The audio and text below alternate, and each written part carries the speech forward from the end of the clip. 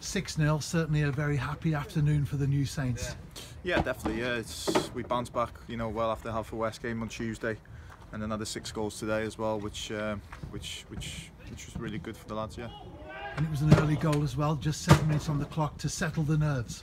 Yeah, 100%. Yeah, we get that early goal like we did against Druids. It settles the tone for the rest of the game, really. So lads are really at it at the minute, and yeah, I don't think anybody wants to play us at the minute. And not just the first goal, but the following 2 as well. They were all assists.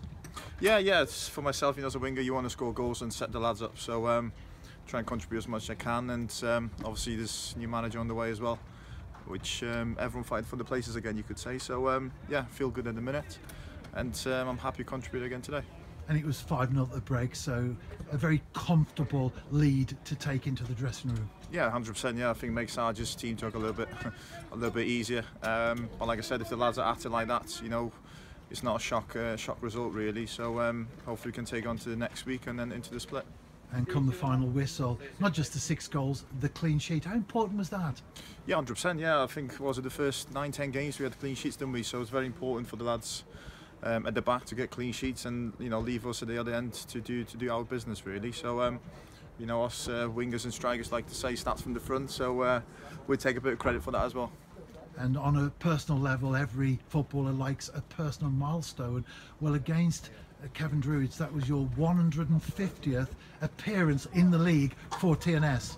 Yeah, it's my 7th season. Obviously 2 of those were injuries and didn't really work out, but like you said, yeah, it's a good return for the club at the minute. You could say on to the next 150, but yeah, just happy to be on the pitch and enjoying my football.